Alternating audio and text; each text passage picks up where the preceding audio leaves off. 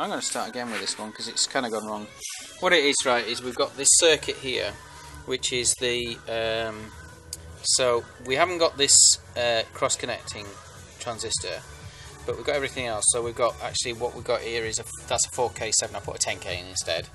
Okay, and so we've got this circuit here, which is a potential divider driving emitter follower onto a P channel, and this resistor here means that it's a current limiting circuit. Okay, and then down here we've got our 1K, which is what it's current limiting against, and our 20 volt Zener, and then we've got our ZTX pair there driving our Bull 58s. Okay, keeps going bright. So this is just an emitter follower pair basically, where we're using the drivers in complementary, so as to give us our balance. And it's driving one of the gates, and that's the high side one. In actual fact, it's actually this circuit because it's driving a low side one, but it doesn't really matter. So what we've got there is that full circuit. We've even got the Arduino. The only difference is that it's using a 10K in there, and we've got an LED which we're using to monitor. Okay, there's the LED. And so this is the circuit here. This is the logic side up to the QFP, the N-channel MOSFET. And then on this side here we've got our two ZTXs driving our two Bulls, and our 20 volt Zener, and our 1K resistor. Okay, so the input is coming in across from this wire, which is coming in from the Arduino. Okay, and that's going into that, and I've got a 10K resistor in there. And then the output, which is coming from the Bulls, is going out through to our IGBT into the gate, and we're gating across that supply there. And this supplies the 12 volt line input. Right? And the motor is obviously turning. Here it is. Okay, but it's turning very, very slowly, simply because I was trying to measure what our rise and fall time is on our IGBT. And this is the gate. This is actually on a real gate, right? And so we've basically got a short. Let's go to the software. See it? So we're running at 37k hertz, right? And we've got an equal mark space ratio to 50%. Okay, so that's the actual mark space ratio. And what we've got here, and it might not show on this, but basically it's saying 0.8 microseconds. So the rise time, and you can see my scope is actually struggling to maintain the sample rate. But basically the rise time is 0.8 microseconds, and you can see it looks symmetrical. I'm going to measure the other side as well, and it is 0.8. So we have 800 nanoseconds rise and fall time.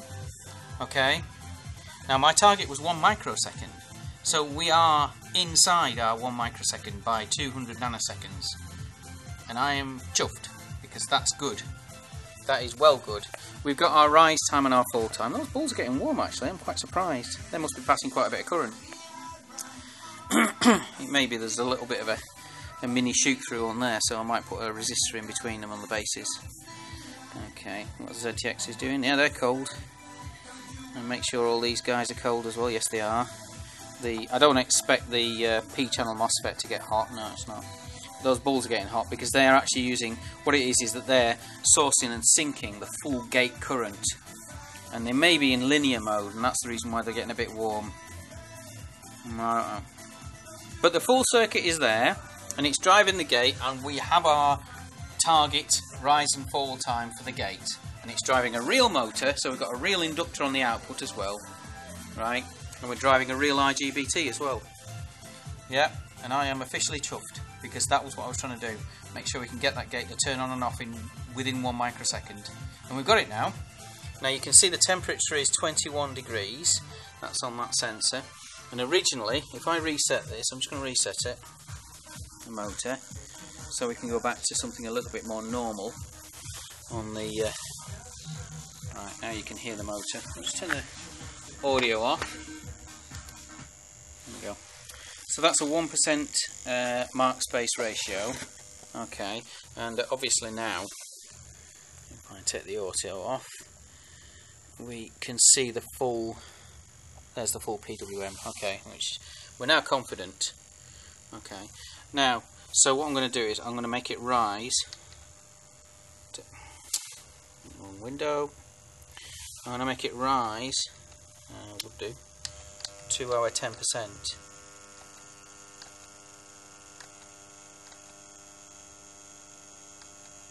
There you go, 10% mark space ratio. Okay, which is actually a frequency of 100 Hertz instead of nearly 40k, which is quite impressive actually. Yep, so that's a 10% mark space ratio. Obviously our spindle is turning, and oh yeah, we're nice. And what we're going to do now is just see how the temperature rises, because now we've got a really good clean mark space ratio of less than a microsecond. I can't see that rising very much. So we're going to come back. Oh, it's on 23. I'll leave it for about 5 minutes. That should be enough to get some indication as to the temperature rise. But it's okay. So I'm going to stop it there, and I'll take a photograph of it after a while, and we'll see what it rose to.